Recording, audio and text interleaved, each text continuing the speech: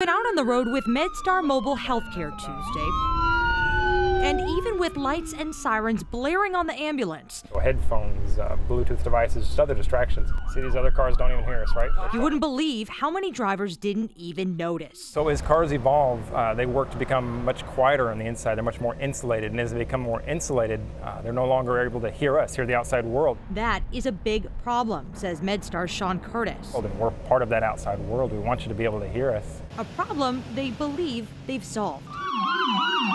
That sound, that low booming sound, is the howler siren. And you said it's essentially just a subwoofer? That's all it is. That's all it is. Two speakers installed underneath the ambulance give off a low frequency noise that penetrates the vehicle more effectively to let drivers know an ambulance is coming. If you've never experienced the howler siren when you've been out driving in the car, it truly is a rumble that you can feel in your vehicle.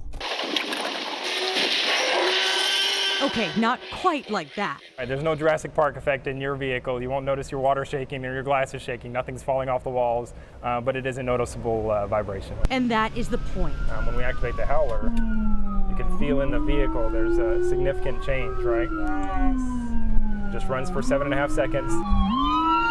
MedStar was the first in the area to use this tool. Now it's spreading in popularity. Then cuts off on its own, and that way it's a novel sound. It's not something drivers get used to.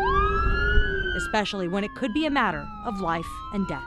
In Fort Worth, Lawrence Akalik, Channel 8 News.